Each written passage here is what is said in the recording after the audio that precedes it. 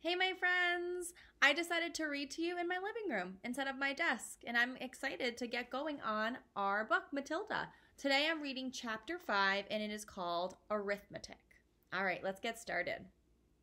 Matilda longed for her parents to be good and loving and understanding and honorable and intelligent. The fact that they were none of these things was something she had to put up with. It was not easy to do so. But the new game she had invented of punishing one or both of them each time they were beastly to her made her life more or less bearable. Being very small and very young, the only power Matilda had over anyone in her family was brain power. For sheer cleverness, she could run rings around them all. But the fact remained that any 5-year-old girl in any family was always obliged to do as she was told, however asinine the orders might be. Thus, she was always forced to eat her evening meals out of TV dinner trays in front of the dreaded box. She always had to stay alone on weekday afternoons, and whenever she was told to shut up, she had to shut up.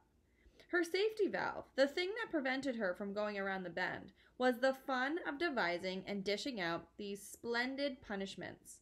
And the lovely thing was that they seemed to work, at any rate for short periods. The father in particular became less cocky and unbearable for several days after receiving a dose of Matilda's magic medicine. The parrot in the chimney affair quite definitely cooled both parents down a lot, and for over a week they were comparatively civil to their small daughter. But alas, this couldn't last. The next flare-up came one evening in the sitting room. Mr. Wormwood had just returned from work. Matilda and her brother were sitting quietly on the sofa waiting for their mother to bring in the TV dinners on a tray. The television had not yet been switched on. In came Mr. Wormwood in a loud check suit and a yellow tie. The appalling broad orange and green check of the jacket and trousers almost blinded the onlooker. He looked like a low-grade bookmaker dressed up for his daughter's wedding, and he was clearly very pleased with himself this evening. He sat down in an armchair and rubbed his hands together and addressed his son in a loud voice. "Well, my boy," he said, "your father's had a most successful day. He is a lot richer tonight than he was this morning. He has sold no less than 5 cars, each one at a tidy profit. Sawdust in the gearboxes, the electric drill on the speedometer cables, a splash of paint here and there, and a few other clever little tricks, and the idiots were all falling over themselves to buy." He fished out a bit of paper from his pocket and studied it. "Listen, boy," he said, addressing the son and ignoring Matilda. "Seeing as you'll be going into this business with me one day, you've got to know how to add up the profits you make at the end of each day. Go and get yourself a pad and pencil, and let's see how clever you are." The son obediently left the room and returned with the writing materials. "Write down these figures," the father said, reading from his bit of paper. "Car number 1 was bought by me for £278 and sold for $1,425. Got that?" The 10-year-old boy wrote the 2 separate amounts down slowly and carefully. "Car number 2, the father went on, "cost me £118 and sold for $760. Got it?" "Yes, Dad," the son said. "I've got that."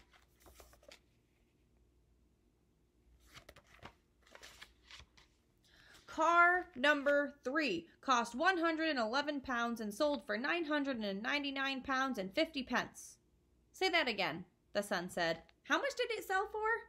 £999.50, the father said. "And that, by the way, is another of my nifty little tricks to diddle the customer. Never ask for a big round figure. Always go just below it. Never say £1,000. Always say $999.50.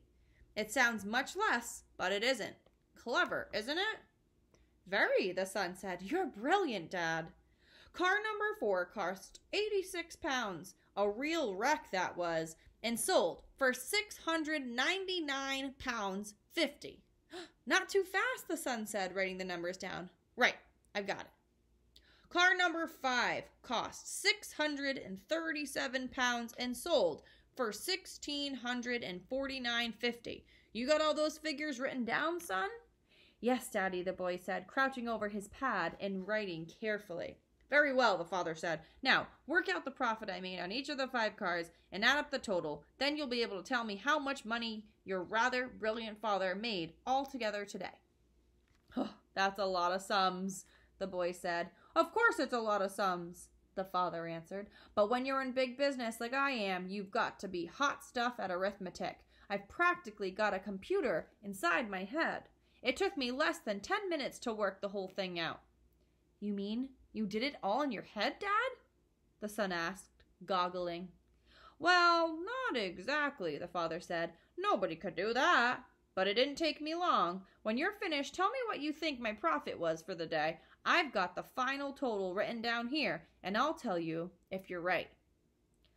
Matilda said quietly, "Dad, you made exactly 4,303 pounds and 50 pence altogether." "Don't butt in," the father said. "Your brother and I are busy with high finance." "But, Dad..."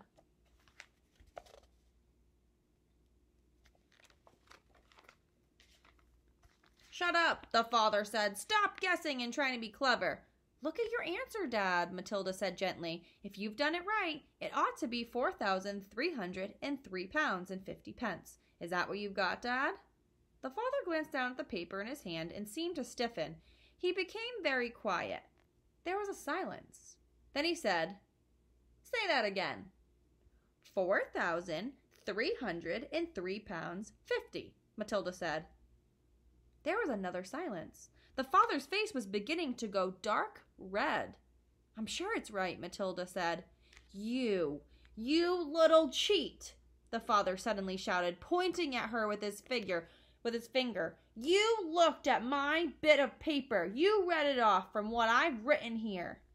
"Daddy, I'm on the other side of the room," Matilda said. "How could I possibly see it?" "Don't give me that rubbish," the father shouted. "Of course you looked. You must have looked. No one in the world could give the right answer just like that, especially a girl. You're a little cheat. That's what you are, a cheat and a liar." At that point, the mother came in, carrying a large tray on which were the 4 suppers. This time it was fish and chips, which Mrs. Wormwood had picked up in the fish and chip shop on her way home from bingo.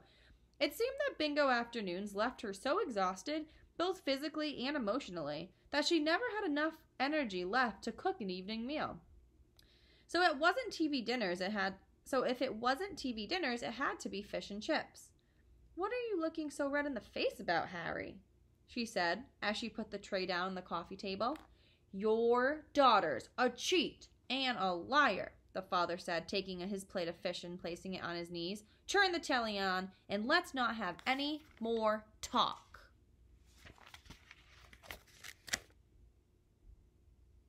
And that is the end of chapter 5. All right, my friends, tomorrow we will read chapter 6. It is called The Platinum Blonde Man. Interesting. All right, have a great day.